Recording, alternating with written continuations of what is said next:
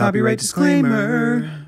Headphones got all Rapunzeled. I'll tell you what I want to do with my logo, Mr. Demon. Hey guys, welcome back. I'm Bill. This is Trying to Stand, where I try new things in pop culture because I've been living under a rock. Today, I'm going back to a first I did previously in the year. I'm going to be listening to more Lemon Demon for the first time. I had a really good time last time. It was a lot of fun, so I've been kind of waiting to follow up for when I needed more fun and positive things. I'm stressed. Boy, what a blessing that is. So yeah, going to be listening to more. I took the most suggested songs from you guys in the comments and made this list. Thank you to those who are kind and supportive, as well as leaving comments. Don't forget to like the video, subscribe, ring the bell, check the settings, make sure they're set to all so you get all the notifications, blah blah blah YouTube words. And don't forget guys, there's a link to a card in the description that'll take you to resources for social awareness, as well as mental health crisis lines, Trevor Project resources should you or someone you know need them. I recently moved them to a card because they're a lot easier to manage that way, but they're still there, hanging out and listen to some possessed citrus. But yeah, we're gonna be starting with Redesign Your Logo, which looks like it was a bonus track on Spirit Phone. Oh, I also have a gaming channel, Bill Chill Gaming. I'm done plugging my own stuff now, shall we? Redesign your logo. Ooh, thank you, Cynthia. This is why I waited until I was stressed. Color makes us hungry. Everything's connected. Hello? If they fail to see it, are they even human? Jesus. Wait, hold on. Oh my god, that rocks, but this is terrifying. Men 18 to 30, college educated, women over 40. Those actually sounds like my demographics. Thanks, YouTube. Xenophobes and racists. No, never mind. I don't want those. Every demographic. Ew, that's... I like how cold that felt. Like, do you really want that demographic? But I guess if you're like a big company, you don't care, right? Yeah, this is scary as hell. They want my face and my fingerprint on my phone. But the synthy bops though. But this is like terrifying. I'm part of your algorithm.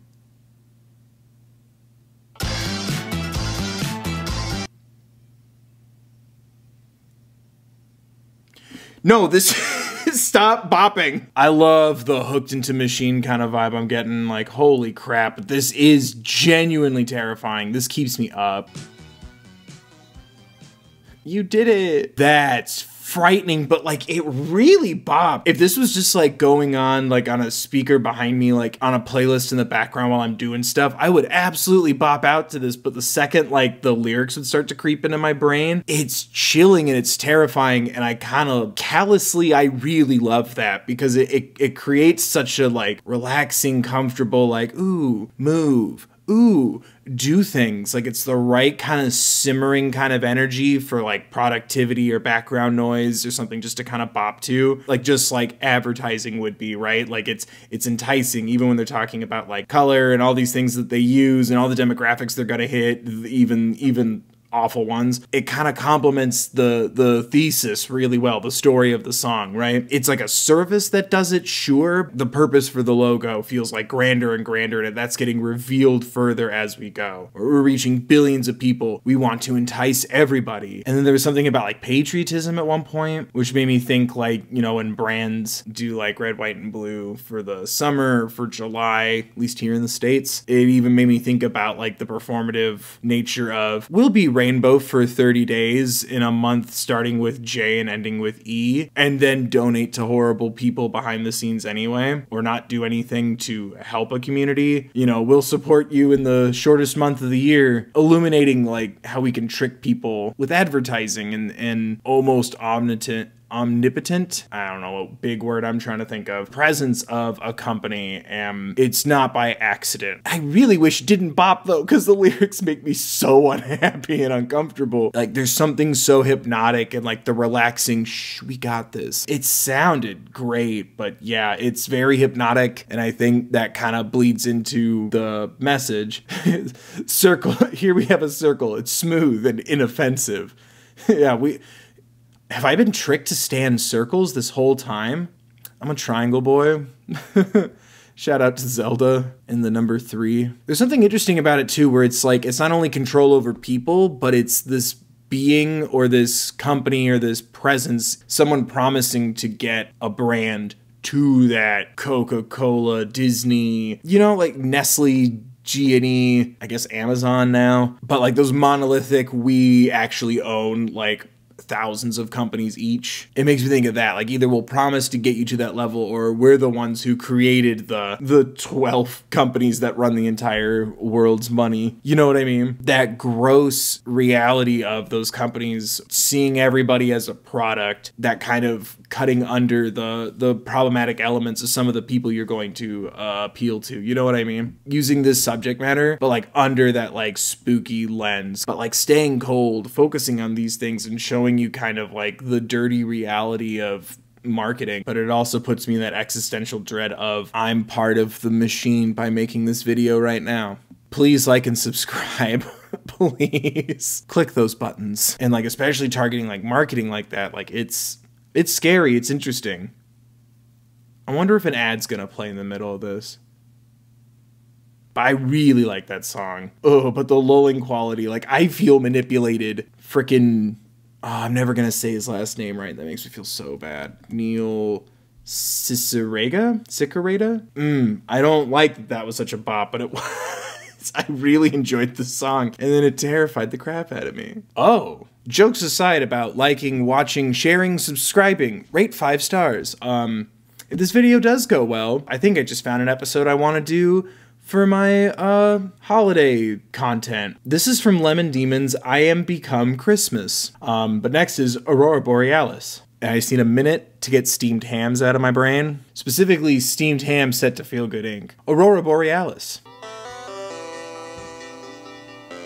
Ooh, this makes me think of like Undertale in the snow. Ooh, then everything else kicked in. Ooh, this rocks. Wait, what? What's happening? I mean, what isn't happening? Let's go to the graveyard and cover up darkness. However you want to celebrate your holiday. What happened to mankind? But also, this slaps. This really does rock. Holy crap. It's like just the right amount of like drab for how I feel over the holidays, but like it's still like has a great sound to it. The world's ending, but like, yeah. Baby, it's cold inside, don't leave me. Ooh, I get it. Nice play on that song. It's cold inside. Oh, it's Christmas time in Majora's Mask. I'm stressed, but this rocks. Like, that's such a good hook. Like, I like this song a lot. Like, this is the kind of, like, holiday-themed song I want to make. I just had to share with someone. Ooh. Well, that last lyric was heartbreaking. Man, the energy of this ad does not match the energy of that song at all. Join us this summer. Anyway, I really liked that. Yeah, let me know if you want me to do Lemon Demon's heckin' holiday album. So when you say that the world is ending, are you saying like we're ignoring the state of the world? Let's like use the holidays as a means to continue to like stay blissfully ignorant and unaware? Because I mean, if this was recent, then yeah. Yeah, see, I think I'm just getting the dates that this was uploaded.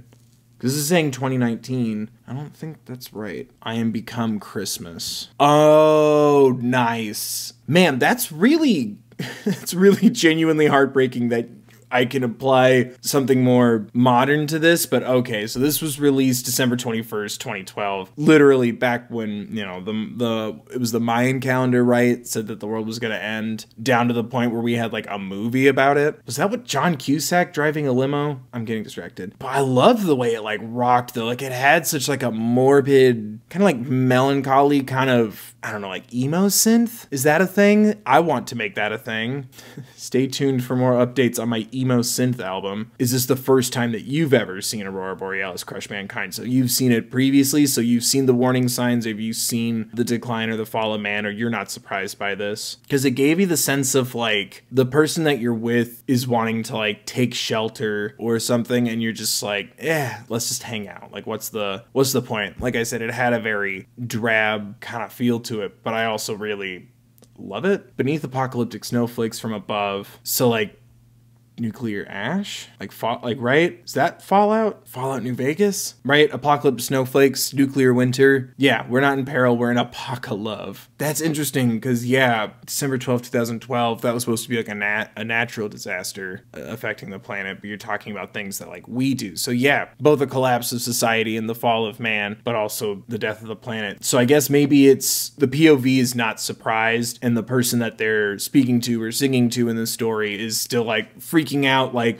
let's get canned food and water and let's head into the basement. And the POV is just like, yeah, of course this was gonna happen. Let's go enjoy the festivities, so to speak. Or does this take place during the apocalypse, I wonder? Like, it's already happened? The POV is saying, this is your first apocalypse, but my world already crashed down before this. I do like the play on Baby It's Cold Outside. I can barely see you now, but your smile is a frown. Yeah, I knew it had to stop because I always mess it up. And I get it if you run, I just had to share with someone. Damn, yeah. Or maybe it's like literally happening right now, because I guess if we start on the apocalyptic snowflakes, maybe it is someone like kind of panicking and not wanting to be alone right now. Or maybe even like the POV's just trying to make the most of it, while like I said, the other person's like, we gotta go, but I just had to share with someone. Just wanting someone with you at the end of the world, wanting to still fight for a human connection with someone else despite the apocalypse happening around you. A flashlight underneath my chin. Like you're trying to scare them? Oh, maybe the POV's worried that they are scaring the person. But it's the apocalypse. Everyone's gonna be a little stressed, a little overwhelmed. It's like, I don't want to scare you, or I am scaring you, but I wanted to share what's left of what I have and what little time I have left with somebody. Oh, so maybe the chorus is like a joke, like, oh, so this is your first apocalypse, you know? Like maybe you're trying to help somebody like feel better or laugh it off, and then it's like, I just wanted to share this time left with you. Even if the world is going to end, let me still try to be a comfort, make someone laugh, comfort someone, make them feel better. But also then the reality of it not working, because it was like, you're not smiling, you're frowning. It's okay that it's not working, but like you're still gonna do your best. Crap, I really liked that. The more I think about the lyrics, the more it like resonates me on a more of a personal level than just a ooh song pop music and head go burr. It makes me start to like kind of appreciate the POV trying to comfort somebody, trying to joke and laugh off this horrible thing that you can't do anything about it, right? This is just the situation that you're in. Crap, I like that song even more after going through the lyrics. Am I allowed to say Pog? Am I too old for that? Am I not a good enough gamer? And next is Lifetime Achievement Award. Congratulations if this is about you winning one. Ooh, hello. Ooh. Ooh, those notes though. It's like singing ghosts.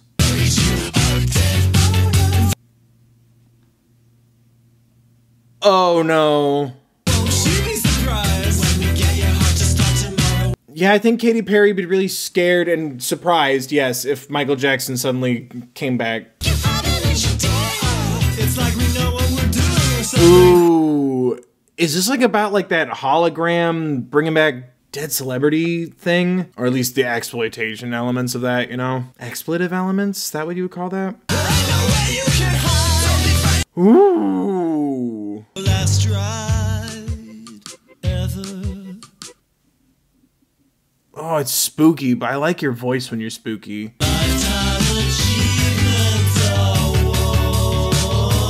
Ew. Not the music. That sounds great. What if it's about like hitting a level of stardom where your Lifetime Achievement Award is you can't die? People will still manipulate your image, your work, your legacy will continue to be like manhandled, essentially. Don't be nervous, baby. Ooh.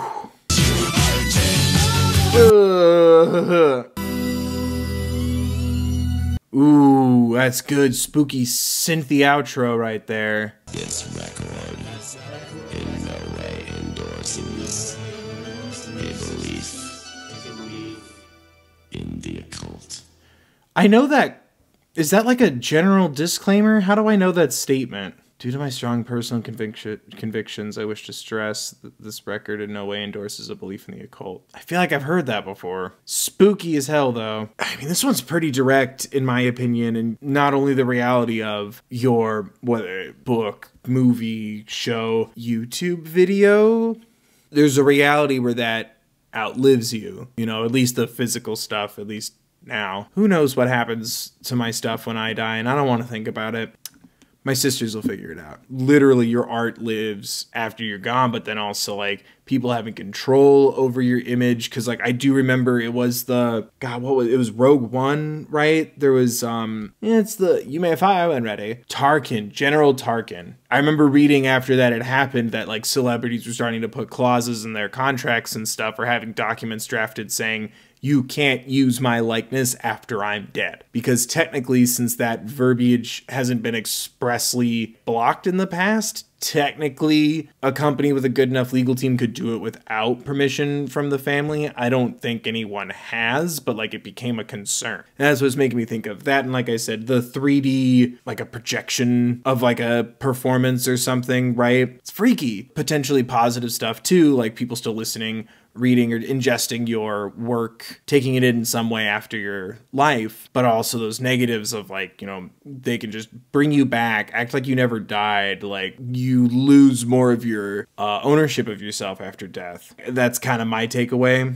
from it anyway. It's like kind of a morbid achievement. Congratulations, like you've become so big that like your entertainment presence will outlive your life. And there will be people who, for good reasons or sinister ones, continue that after you're gone. You don't really know what that person would have wanted or would have been okay with as technology starts to move forward. You were and still are famous and rich. Good for you, celebrity, but it's also like, it's kind of fucked. The, ooh, you look so alive. Like, I was picturing like a talk show host where it's like, wow, isn't this neat?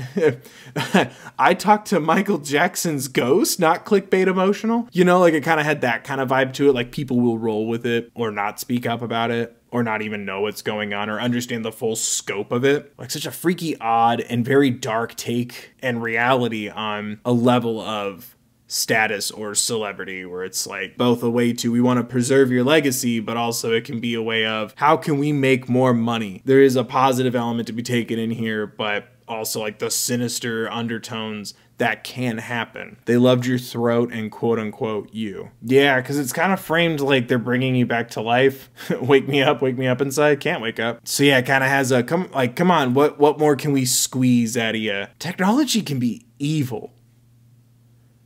Like and subscribe. Unless it's about a different Bill Watterson. I'm assuming Calvin and Hobbes Bill Watterson. If not, I'll cut all this out. But next is Bill Watterson from, I wrote it down. View Monster. Like Lady Gaga. And next is Bill Watterson.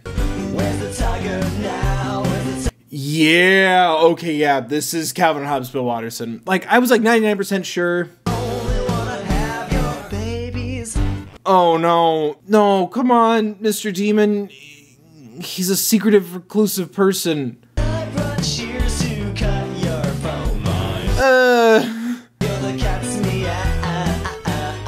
do like that chorus though. You're so great, you're so great. So I have questions about the characters. What happened to Hobbes? That's interesting. Oh, he's definitely afraid of that. Yeah, this is getting, it's getting spooky stalkerish. Ooh. And it gets just a little more, like, the music gets a little more distorted and filtered. I'll shake your hand and kiss your feet. Mom, come pick me up. Only wanna try your face on.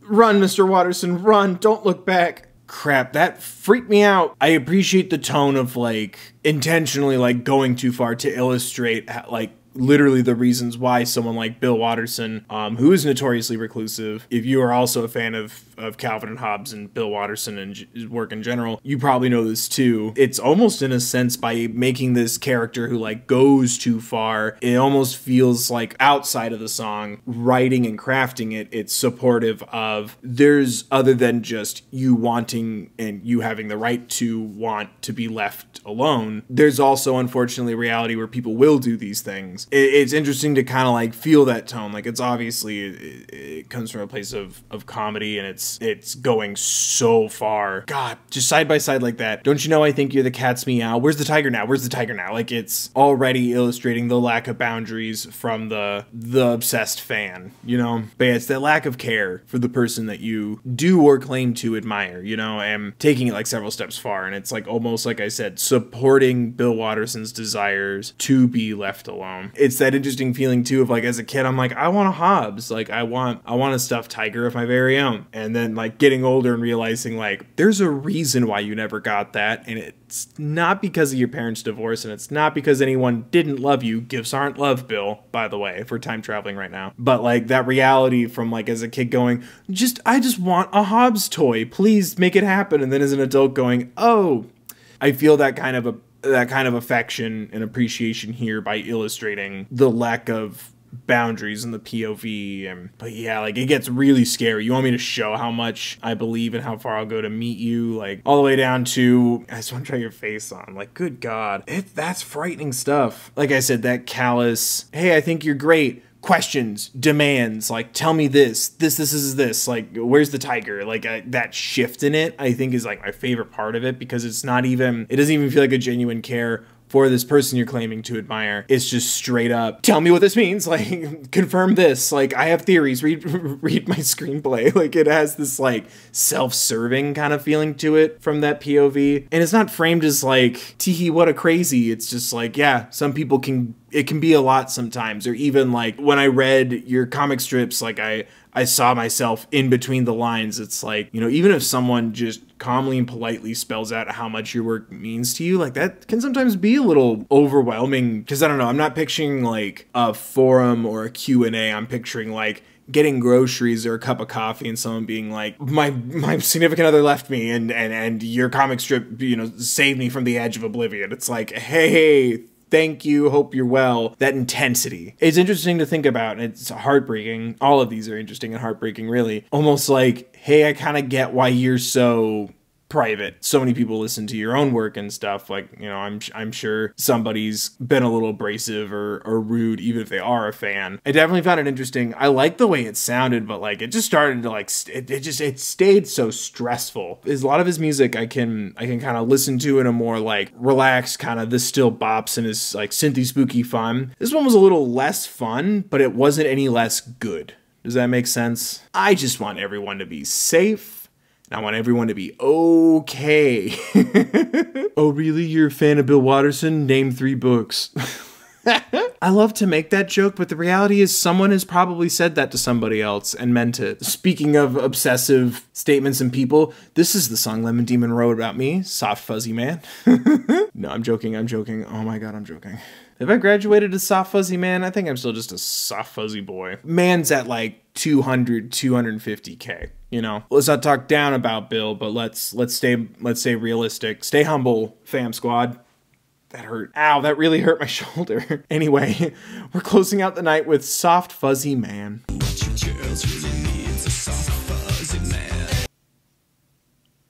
Wait. Ooh, I liked that musically, but why do you seem so negative, shitty, aloof, but you're not? Why does it sound like kazoos? Not complaining, it just threw me off. Does it have to be a bop, though? Ooh. Yeah, this doesn't sound fun. The lyrics, the music sounds So fun. Again, this is one of those times where it's like, I love the way that this sounded, but like the more like the lyrics started creeping in, again, it's like, first I was thinking like, yeah, like someone sensitive and tuned with who they are. Like it felt playful and fun, but then it started to feel like, can't you see me? Why can't you see me? I'm all around. And then comparing yourself to like a fog or a mist, yeah, to waft over you and cloud up your view. That doesn't sound good. That's when you turn on your like hazard lights. And then yeah, don't be nervous. No, don't be nervous. I'm not like the other guys. I'm just gonna look at the lyrics. Sorry, I'm reading quietly. I should be filming a video.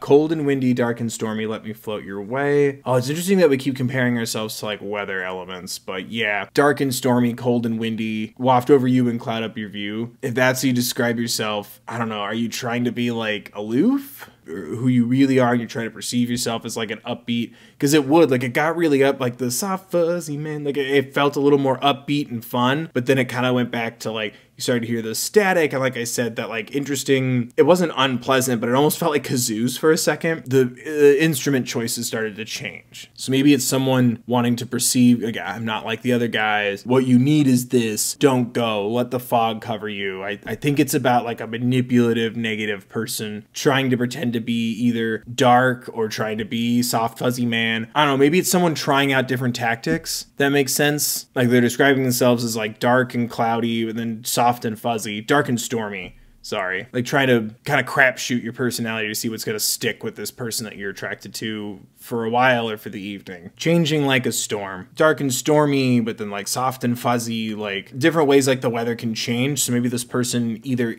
does kind of change their persona or different masks, I guess, masks of your own face. Different ways of trying to connect with someone either long-term or temporarily, playing that like pickup kind of game instead of being genuine. Don't you understand me? Why don't you understand me? But then the reality of like that fog, that mist is like seeping in. Love the way it's presented and illustrated. Don't love the reality. That was really fascinating. I had another great time. Like again, it's really fun. There was no like two trucks moment, but it's like just the right amount of like provocative and spooky, but it's not like so overwhelming. And I really was saving this for when I just needed something to sink my teeth into that isn't gonna like really hurt me. But I had a great time. Like, man, your stuff is so interesting. I really want to, and I'm being so genuine. Views and likes and shares and stuff will also help me kind of gauge if people want that. If you want me to do I Am Christmas, I Am Become Christmas, yeah. Let me know if you guys want me to do that at the end of the year for the holidays. I think that would be really interesting. Aurora Borealis slapped. Like, all these songs are good, even if they aren't gonna go on like my day-to-day playlist. Like, they're still great. Like, Lifetime Achievement, I think, pumps me out too much, and so does Bill Watterson, but they're still good songs, and it's always like really interesting stories or topics that you choose from to write about. I'm really digging your stuff, and I'm really having a good time, and I hope you guys are too. But yeah, there you guys go. What did you guys think? What do you think of the songs? What do you think of my thoughts? What are your takes on my takes? Something that I missed, let me know in the comment section down below. Don't forget to like the video if you did subscribe, if you want to support the channel, and ring the bell so you're notified of more uploads. Check the settings, set them to all, blah, blah, blah, YouTube words. I do have a gaming channel, Build Show Gaming. I stream there when I can. I do my best to do that Mondays and Thursdays. That's linked in the description, and don't forget, in the description there is a link to a card with resources for social injustices in the world. There's an Issues in the World card, Black Lives Matter, Stopping Asian Hate resources, Trevor Project, mental health and crisis lines, should you or someone you know need them. But yeah, hope everyone's staying safe. Stay hydrated, wear a mask if you choose to go out, be mindful of others, remember to take care of yourselves, please.